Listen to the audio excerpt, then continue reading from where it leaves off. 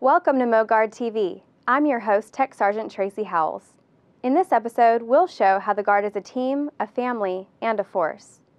We'll check in with the 175th Military Police Battalion as they prepare for a large-scale exercise in Poland. Then, we'll follow a team of 4 sharpshooters as they compete in the annual tag match marksmanship competition.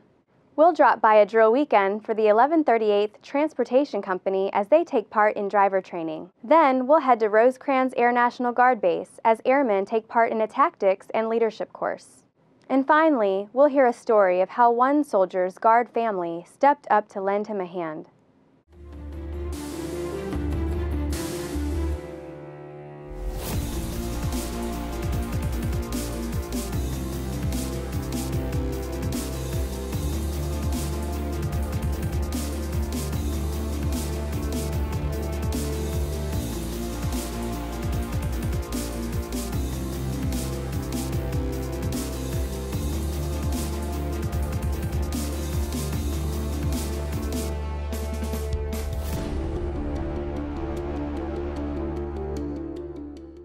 In our first story, we'll learn how the 175th Military Police Battalion is preparing for a rare overseas training opportunity with our NATO allies.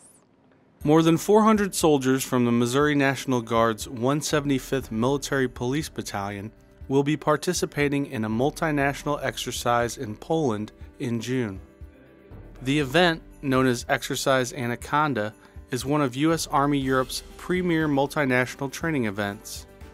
It is a Polish national exercise that seeks to train, exercise, and integrate Polish national forces into an allied, joint, multinational environment with more than 25,000 participants from 24 nations.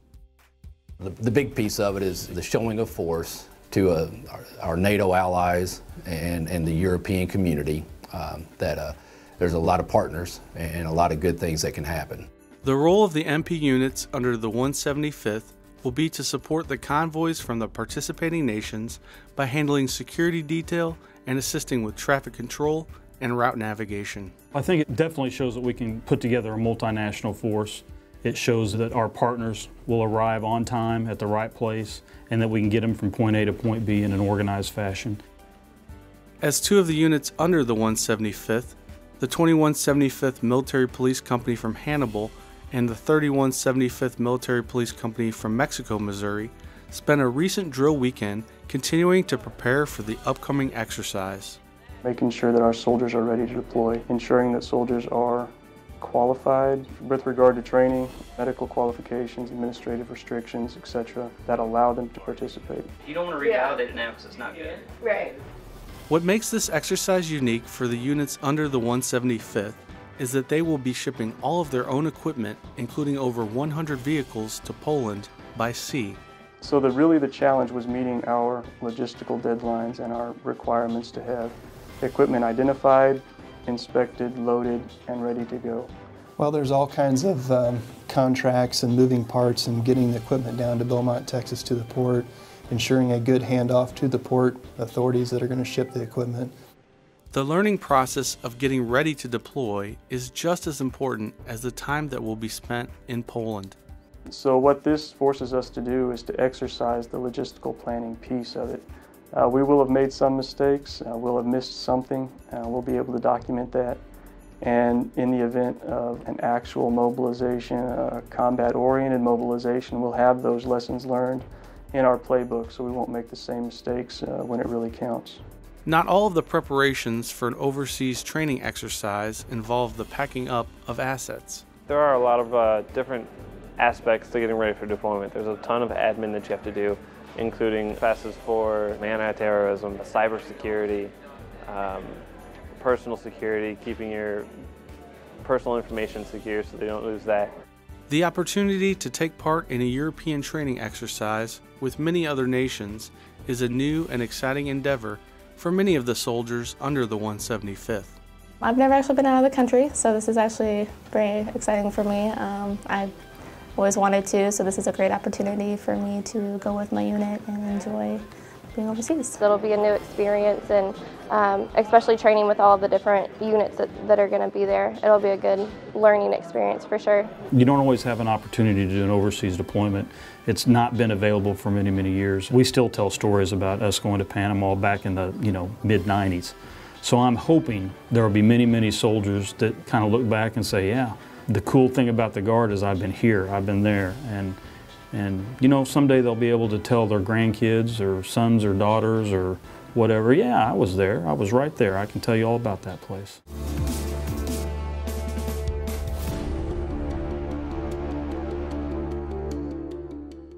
Our next story takes us to Camp Crowder in Neosho, Missouri, where soldiers and airmen spent the weekend taking part in the annual tag match marksmanship competition. The Missouri National Guard held its annual 2016 tag match, a statewide marksmanship competition that takes place at Camp Crowder in Neosho, Missouri. During the competition, Missouri Guardsmen compete against one another individually and as four-person teams. The top 3 marksmen are each awarded with a trophy, and the top 20 marksmen earn the right to wear the coveted Adjutant General's 20 combat badge. And if you're number 1, and everybody knows you're number 1, there's a great deal of respect that goes with that. Not only respect in your individual unit, but across the entire state, because every senior command is represented, the Air Guard is represented, and they all know who the best of the best is. The 3-day competition evaluates the Guardsmen's marksmanship skills with a pistol, shotgun, and rifle.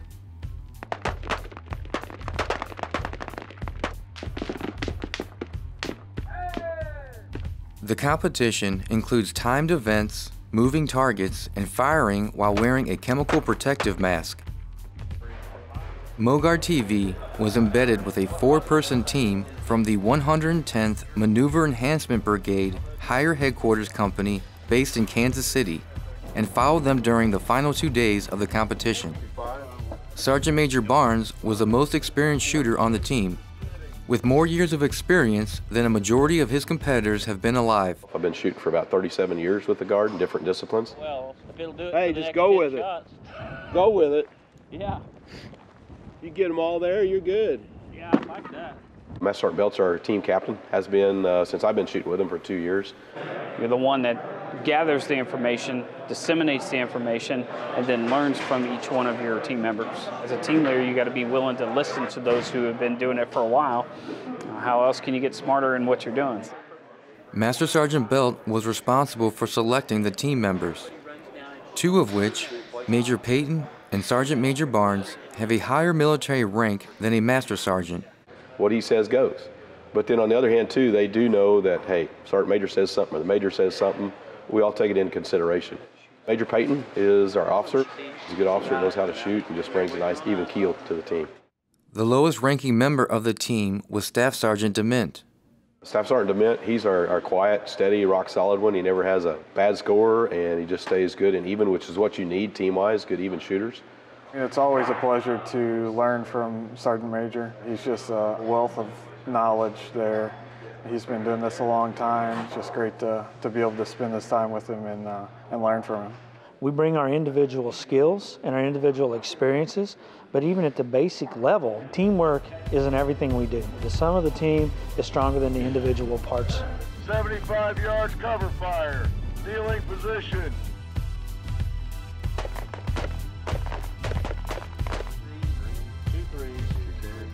Throughout tag match, points are tallied for each individual Guardsman and their 4-person team. Many of the Guardsmen chose to dedicate their own time and money to hone their skills for the competition. A lot of time and effort, a lot of practice in the last year. The main event for the 4-person teams is the 3-gun competition.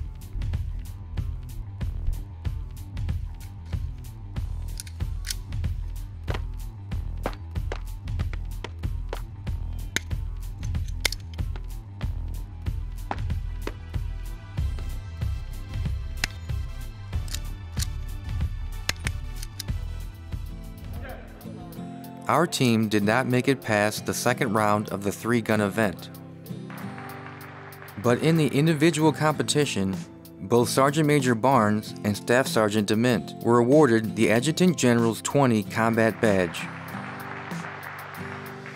The 139th Airlift Wing Maintenance Squadron was the top overall 4-person team. And the top individual overall winner for Tag Match 2016 was Staff Sergeant Michael Ritchie with the 1139th Military Police Company Combat Support. Tag Match will continue to serve the Missouri National Guard in improving marksmanship skills, team camaraderie, bragging rights, and healthy competition. I want to be better next year, every year. I want to be competitive for that top 3, definitely.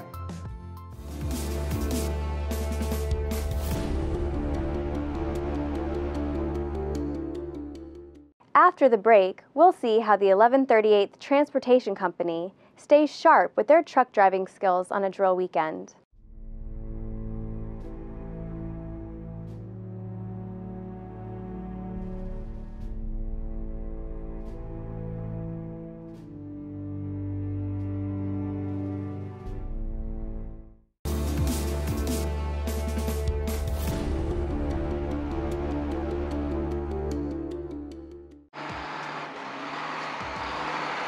Transportation companies are the backbone of the U.S. Army that provide ground transportation of personnel, supplies, and equipment. The Missouri National Guard's 1138th Transportation Company, based at Jefferson Barracks, regularly conducts driver's training for their motor transport operators at a training site in Weldon Spring, Missouri. During our drill weekends, the driver's training is the most important part, and you depend on the people that are here in the unit to pass on their knowledge. Basically, you could read all the books in the world, but you really need the experience of driving different places and different roads, different terrain. The driver training involved backing up, making wide turns, loading the trailer, and securing loads. Throughout the month, the unit has opportunities to perform real-world missions supporting other Missouri National Guard units. In fact, we do have a mission coming up where we have personnel going down to Dexter, Missouri to pick up trucks for a follow-on mission that's going to happen later on in the week. The upside is we get the opportunity to do real-world missions in transportation. Come on, bring them up.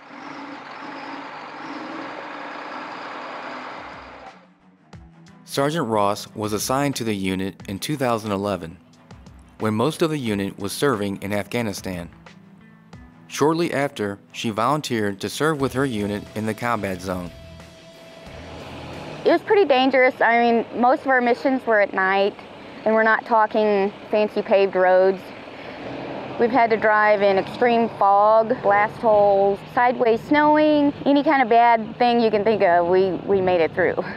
It makes me feel grateful though, because I was able to serve my country and I have that experience now. We're like the backbone of the Army, because without us the vehicle cannot move, and if the vehicle can't move, mission cannot be accomplished. So we're like the backbone of the Army. Private First Class Patrick Adams is one of the motor transport operators that received the driver training. He is also a foreign national from Ghana serving in the Missouri National Guard. Captain Ashton has several foreign nationals that he is proud to serve with in his unit. From my experience, they've always worked hard, they always have a good attitude, and they're typically wanting to pursue the American dream. The skills honed at driver training will help prepare the 1138th Transportation Company for its upcoming annual training, when the unit will convoy to Camp Rapids, South Dakota, and participate in Operation Golden Coyote, a National Guard-wide exercise. One, it takes 3 days to get there. So they'll have 3 days of good driving just to get to Camp Rapids, South Dakota.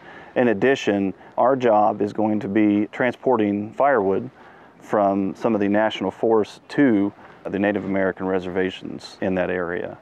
It's a tactical exercise. It provides a lot of really good training, not only for transportation companies, but various other units with different specialties. The entire company gets to go together, and we're going to train together. So we're looking forward to it. The 1138th Transportation Company will continue serving, training, and trucking. Just like the Transportation Corps motto states, nothing happens unless something moves.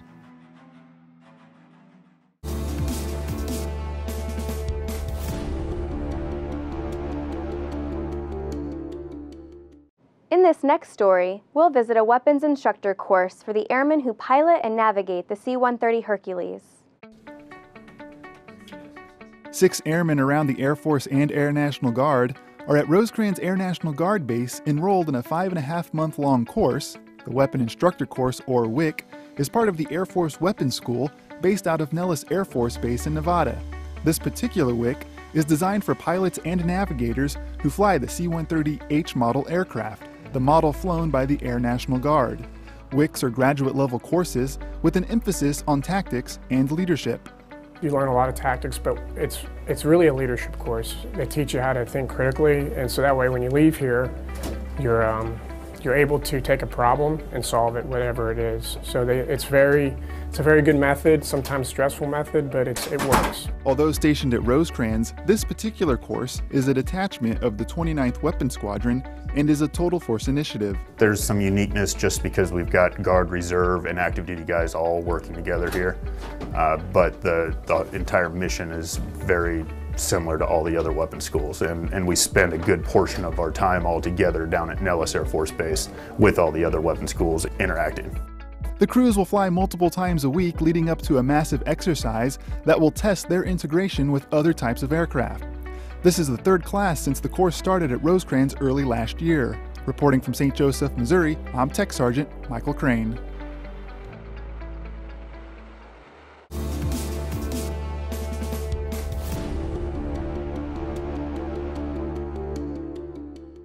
Our final story shows how the Guard family supported one of their own through an overwhelming challenge.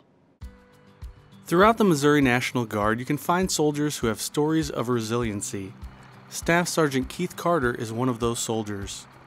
I joined in May of 1999, so it was quite a while ago. The reason I joined was because the benefits, the camaraderie, the challenges, the experience, the knowledge, all things that I knew I would gain by joining the Missouri National Guard. Sergeant Carter eventually accepted a full-time position with the Guard. The stability and benefits were ideal for the single father of 2 girls. He was going through life just fine when the weight of responsibility hit him like a ton of bricks, one day at the grocery store. I'm sitting here looking at food for my daughter, and then Brianna is, pulling on my legs, and I'm looking here, and instantly I was just like, how in the world am I going to do this? A flood of emotion came over me. I was beside myself. That was the first moment when I was like, oh my God, these 2 children, I'm all they have to take care of them. And that was a little overwhelming. And then I said to myself, this is just something I'm not going to fail at. Sergeant Carter got support from soldiers in his unit and throughout the Guard. They helped out with the girls when he was away on training, they helped with birthday parties, and even tackled some home improvement needs his parents had as his father was recovering from heart surgery. The Guard family just grew exponentially during that time. Not because I necessarily asked it, although I did, but because people found out and they offered. And then that's what they do. That's what I love about the Guard. By 2007, Sergeant Carter had moved up in rank and was working as the logistics NCO for the 3175th Chemical Company.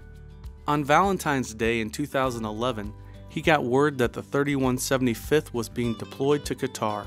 I received a phone call from state about getting all of our equipment in to be calibrated and whatnot, and so then they're like, did you hear? I'm like, what do you mean? Did I hear what? What are you talking about? And then obviously we find out, everybody finds out together, they start calling people saying, hey, this is what's going on, and just filters down on the call roster, and then everybody shows up, and that's it. Although excited about his deployment and the opportunity to serve in the Middle East, Sergeant Carter did have to deal with the fact that he would be away from his 2 daughters Brianna and Mercedes for at least a year.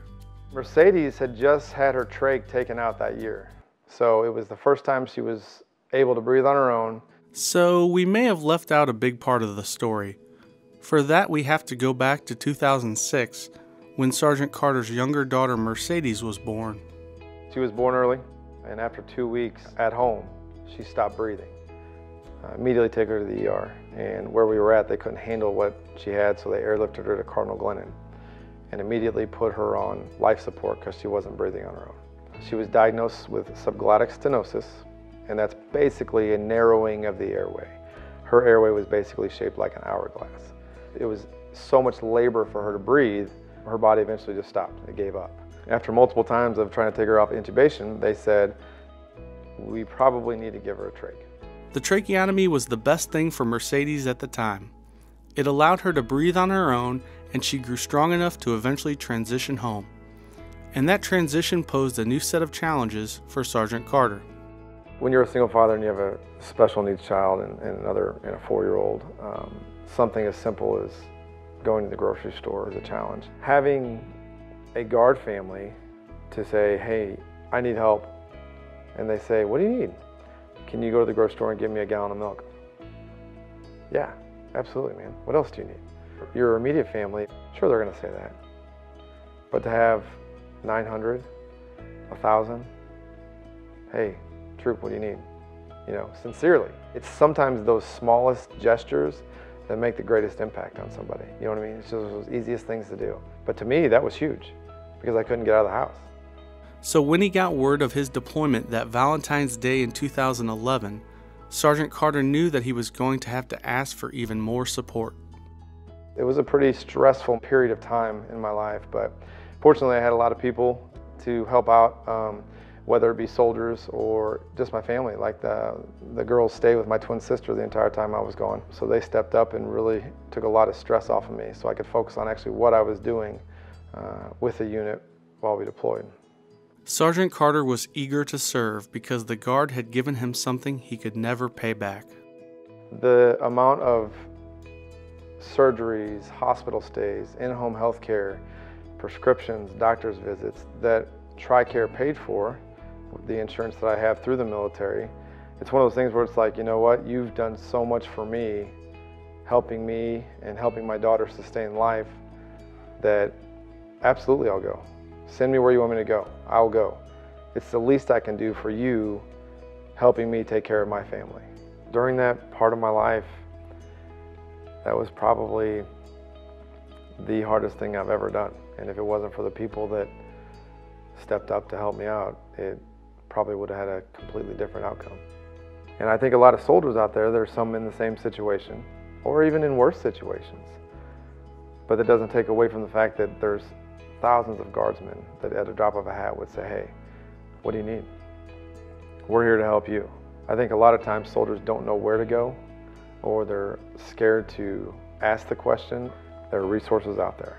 You can go through your chaplain, you can go through state, you can go through your chain of command. There's people out there that want to help you succeed and that will help you succeed. I'm very proud of him because he helps our city. He protects us and protects everyone else. I'm thankful for him because he's just helping the world and he's helping the country, making our freedom stronger. The Guard is just an amazing organization. Best thing I ever did was join the Guard besides becoming a father. It's the best thing I ever did.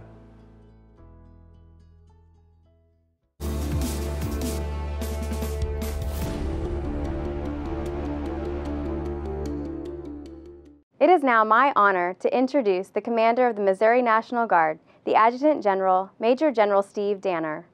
Thank you, Tech Sergeant Howells, and thank you, viewers, for watching this episode of MoGuard TV.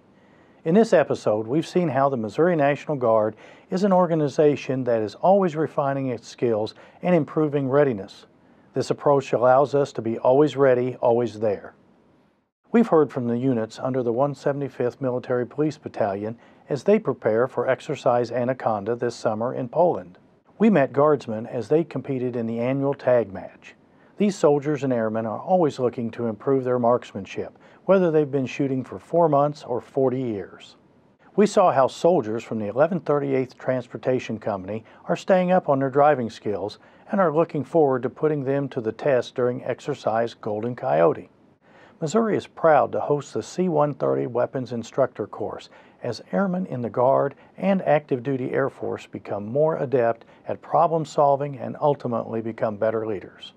And finally, we heard the story of Staff Sergeant Keith Carter, a soldier who was able to lean on the Guard when his daughter's medical needs seemed overwhelming.